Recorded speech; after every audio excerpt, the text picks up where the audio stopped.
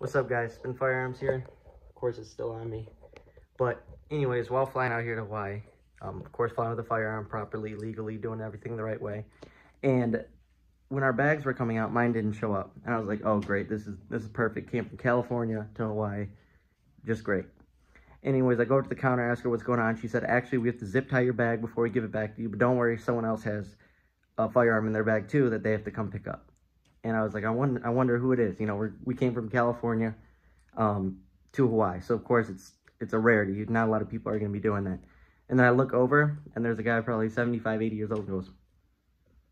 And it was just the funniest thing. We just knew. And I was like, respect.